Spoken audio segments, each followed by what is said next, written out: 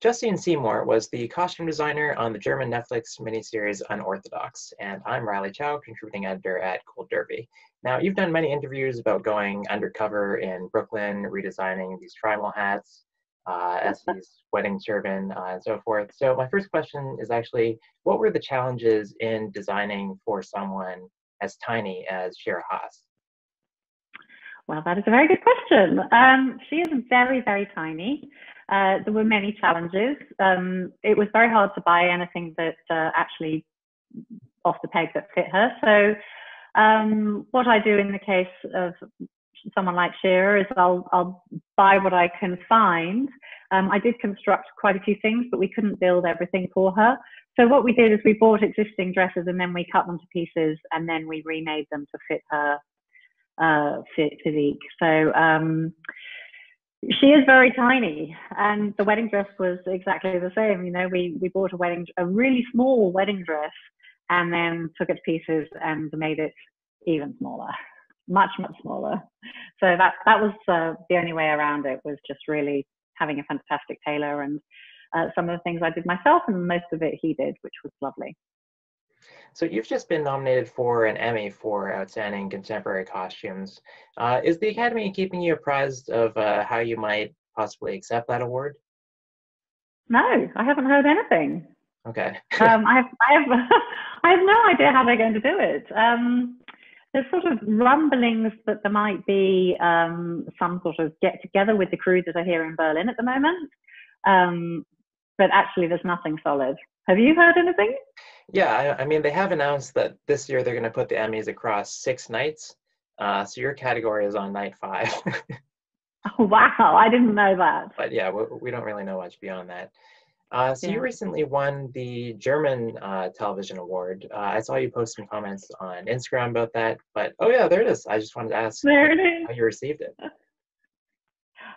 Sorry, what was the question? I got I just wanted to ask you about that experience, receiving that award.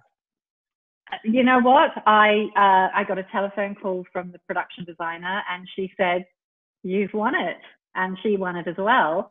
And then they actually just put it in the post and sent it to Anna Winger's office. They didn't even contact me personally or anything, which was really, it was the quietest award ever. Bit of an anticlimax, to be honest. But it's a beautiful award and I'm very proud of it. So I know that all the parties and everything are away because of COVID, and it's a shame because it would have been lovely to have actually been able to celebrate, but we didn't. Now for the Emmys, you've submitted the 2nd episode for consideration. Why select that one? Well, I chose that one because of the wedding. And I just think that the wedding, with the magnitude of it, has a really nice punch to it. You know, there's lots of costumes and everyone looks very much part of that community, which is much more interesting than, say, you know, the Berlin kids at the nightclub, which was a nice scene, but nothing out of the ordinary. But I think this is a really unique scene. The Satmar community have not been represented in a television show before. And there we have 200 people dressed head to toe in Satmar modesty clothing. Each dynasty, Orthodox Jewish dynasty, have their own set of rules. So that's why I'm referring to the community that we did, because it's very specific and everyone was dressed accordingly, or as close to as I could get to all of those rules. And yeah, that was my favorite episode. What would you say has most impressed you about the way that the Satmar community designs their clothes? Like, is there anything that you're taking onto future projects?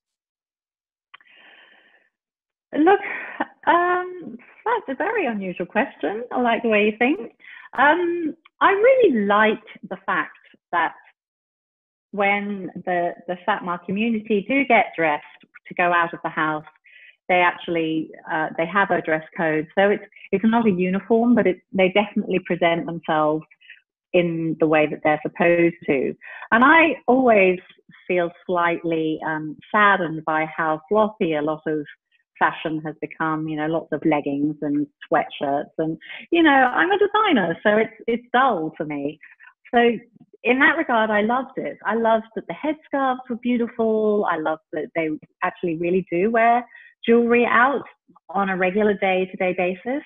I loved the structure of the men's clothing. I really like suits, and I like the fact that these are long coats and they're called becatures, and then that they actually have a vest underneath it. I mean, I like anything that's got a little pomp and ceremony to it, and I find that their clothing does celebrate clothing, and it's not just, you know, high street, cheap, comfortable stuff. I hope that answers your question. Yeah. Now, in that second episode, Essie, she goes shopping and she gets this kind of a rainbow scarf. I wanted to ask about that because I found that quite striking. Okay, there was a definite thought process behind that scarf. It wasn't really rainbow. It kind of had a bit of a 70s feel to it, actually, when you held it up and looked at it. But what I wanted to do as she progressed from her Williamsburg Satmar modesty clothing into her sort of more newfound self wardrobe, I wanted to drag pieces of the Satmar wardrobe through with her, so that there wasn't like this crazy, you know, here in Williamsburg she dresses like that, and now she's in Berlin, she's a totally new person. So the scarf actually was a nod to the fact that all of her family that she'd left behind wear headscarves every day on their head, and so I put it around her neck to it was just a subtle visual nod to the fact that she was breaking away, but breaking away slowly. Can you tell me about dressing Essie's mother, Leah, played by Alex Reed? Yeah, so Alex, gorgeous woman. And she obviously had left the community, I guess it was in the story about 17 years ago, and had had 17 years to assimilate and find her feet in Berlin. So I just did her really contemporary, just really casual. Still a little bit smart, and in fact when she goes back to Bubby to give the papers to Esty, I wanted to almost have her be dressed modestly in order to represent the fact that she was still respectful to the community and respectful to Bubby. And then when she goes to the wedding, of course she wouldn't have got in the door unless she was dressed looking like the other women who were attending the wedding. So I put her in that deep purple dress that was very modest. You know, it came right up to her neck, came right down to her wrists, came right below her knees. It has to go 5 inches below her knees. And of course, wearing the tights, they wear a thick denier tight with a seam up the back to let everyone know that that sort of nude colored tight or stocking is not flesh. So I put those on her as well, because all the other women would have worn them as well. And then we popped, I can't remember, did the hair and makeup put a wig on her? I can't remember if they did. Sorry, it's been a bit long since I've watched it. And then when she was living her regular life with her girlfriend here in Berlin, I just wanted her to look just super casual and just, you know, contemporary and comfortable within her own skin. Now, when Yankee and Mush get to Berlin, they put on those baseball caps. So what's the story behind those? I think that, I mean, it was scripted, so I just facilitated what the script had said, but I took it as, you know, it was Orthodox Jews coming back to a place where their community had been basically annihilated, 70 or 80 years ago, by the Nazi regime. And I feel like they put those hats on just to try and blend in a little bit.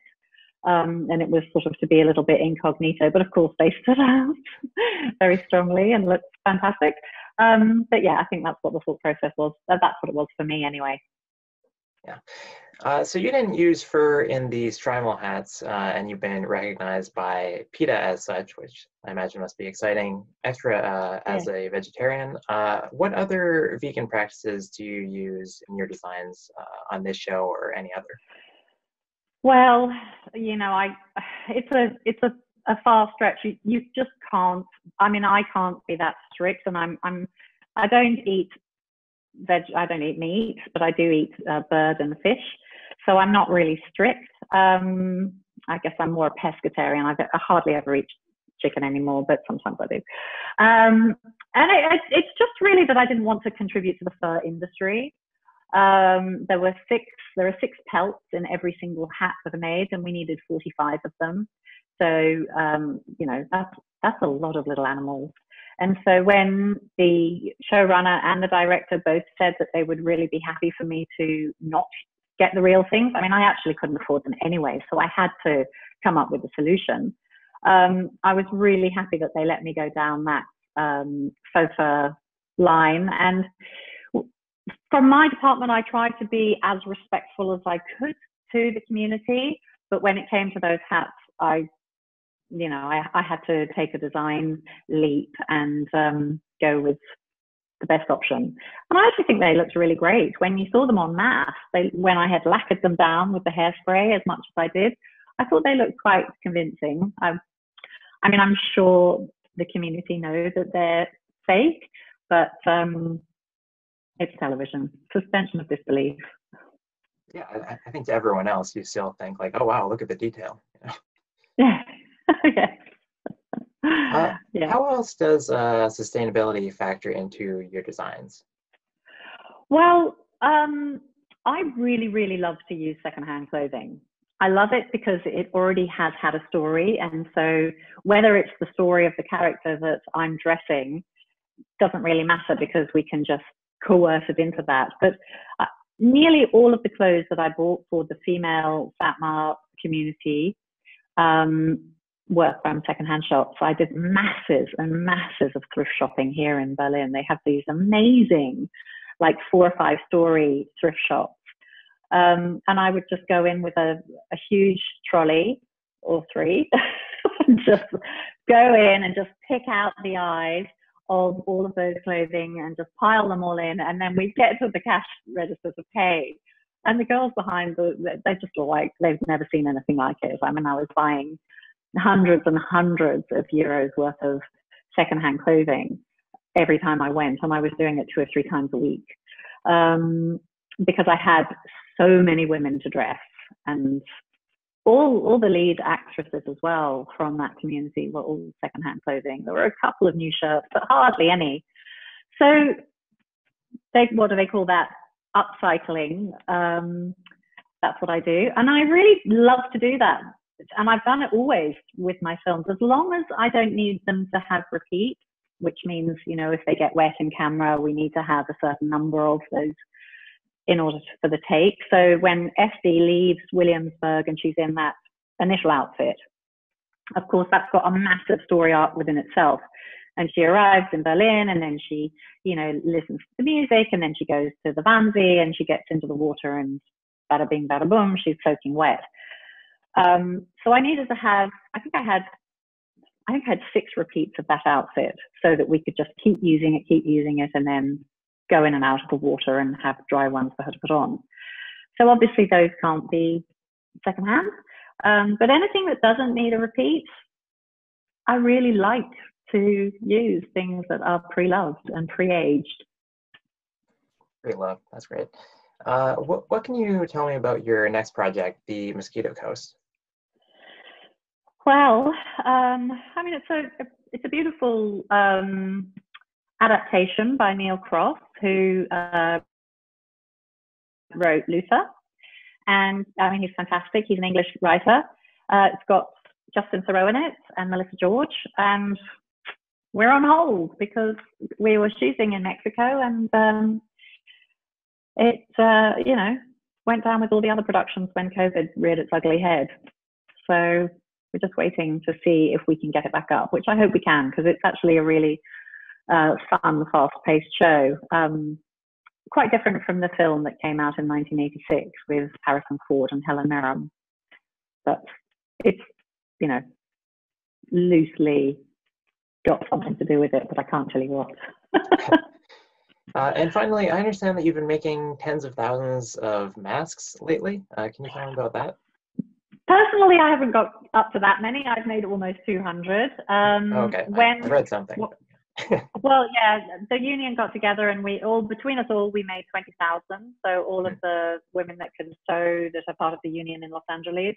When I got back to LA from Mexico, the care workers, of course, there was no toilet paper, there were no masks, there was no hand sanitizer, nothing was left.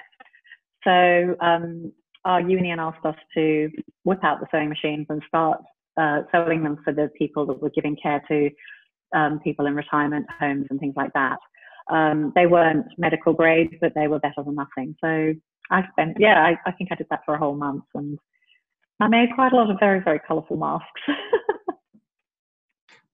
Justine, well, thanks so much for taking the time to chat. We have many more other unorthodox interviews on our YouTube channel, and please also go to goldderby.com to make your Emmy predictions. Thank you very much for having me. It was delightful meeting you.